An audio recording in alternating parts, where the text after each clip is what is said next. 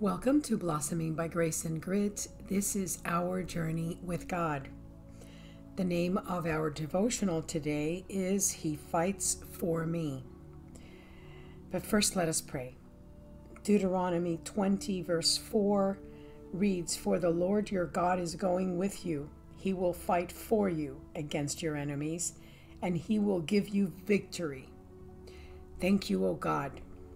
Father, I am so grateful that you are for us, my Father, that you fight daily on our behalf. At our beck and call, you swoop in to guard and protect us from the things that we cannot see. And you constantly battle in the realms that we have no dominion or have no vision to see in the spiritual realm. You hear our cries for help and ignite a supernatural power and strength to see us through every day.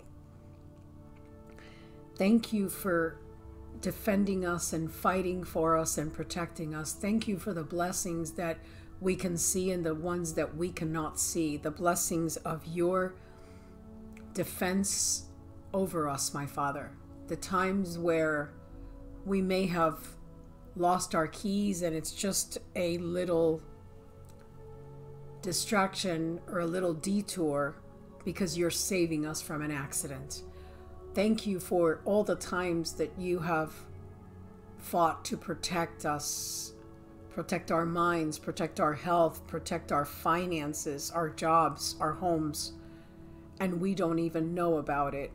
And we give you praise for those times, my Father. We give you praise every single day, but we want to thank you, Lord God, for the things that we cannot see, that only you can see, my Father. Thank you for winning the battle, my Father, of the mind so that we can be in perfect peace with you. Thank you, my Father. In Jesus' name, amen. The sun streaks suddenly through the sky, pushing back the rain clouds that give way to rays of light. Nothing about our circumstances shifts in this moment, but a steady knowing grows in me. My God sees and understands. He has not left me to flounder through life on my own. The Lord is fighting for us. He is at work because He hears the cries of His children. Sometimes the pain of this world or our own personal suffering can corner us and fill us with a fear we never thought possible.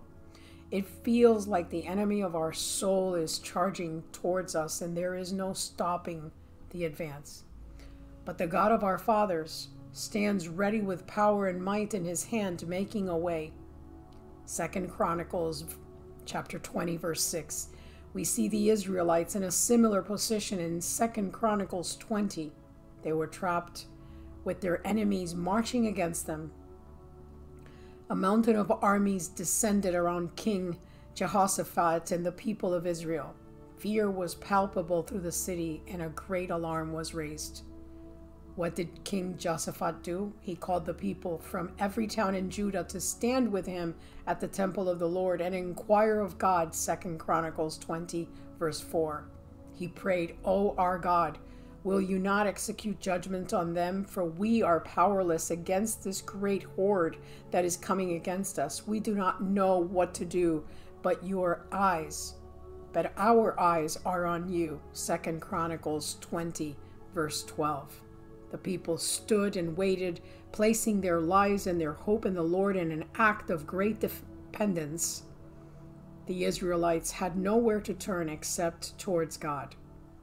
Our situations can be so dire sometimes that we come to the absolute end of ourselves, unable to see a way through. But we have a saving grace in our God, who hears our cries and is mighty to save. When the Lord spoke through Jehaziel, son of Jesakiah, He responded with compassion and authority, both incredible characteristics of one who comes to save. And He said, "Listen, all Judah, all inhabitants of Jerusalem, and King Jehoshaphat, thus says the Lord, to you, do not be afraid and do not be dismayed at this great horde, for the battle is not yours but God's. 2 Corinthians 20 verse 15. The battle is not ours, it's the Lord's. Yet he still tells us to turn and face our hardship. We don't run from it. We stand with our eyes toward the fear, the irresolution, the crumbling walls around us. But when we watch for our deliverance with faith, fastened to the God who makes good on his promises, he promises to be with us when we face our battles, whatever they are.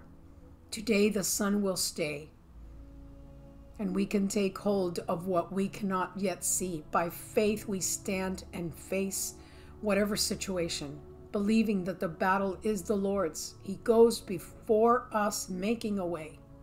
He promises to fight for us when we turn our hearts to him and seek his voice.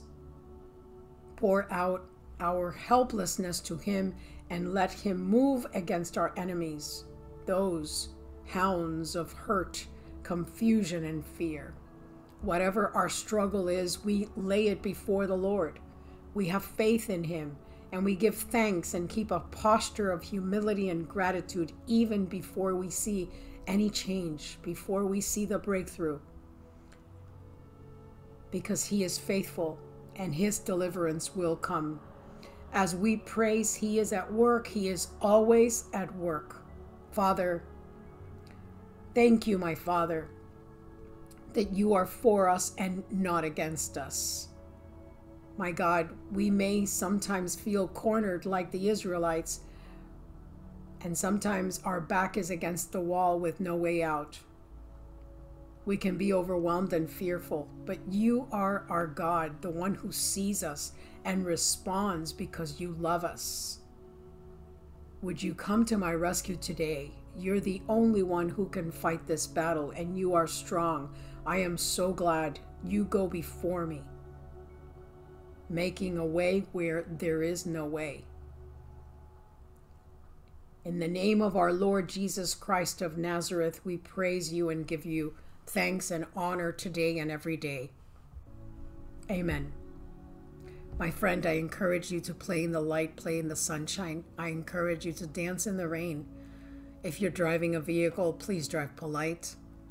I also remind you to keep on smiling because God loves you so very, very much. Until we meet again, have a blessed day.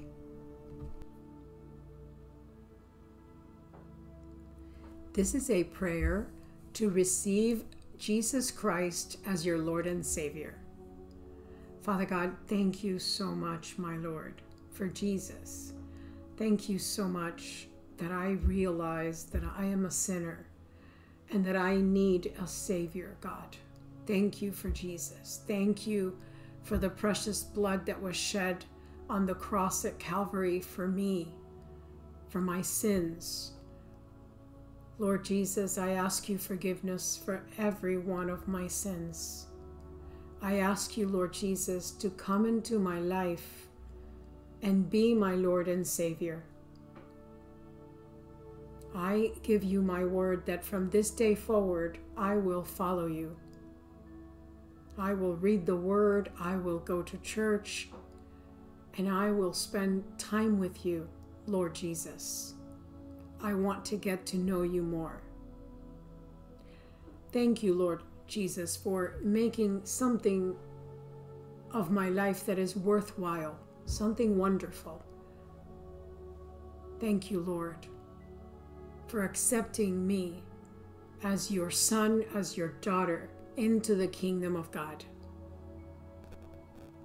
Thank you, Lord, for your love, for your great grace. In your name I pray, Lord Jesus. Thank you for receiving me today. Amen. My friend, if you have made this prayer, if you have said this prayer, I congratulate you because today there is a celebration in heaven. The Bible says that when one sinner repents, there is a celebration. In other words, there is a party in the kingdom of God. And so I congratulate you because it is the absolute best decision that you will ever make or have ever made in your life. Many blessings to you and to your family. In Jesus' name, amen.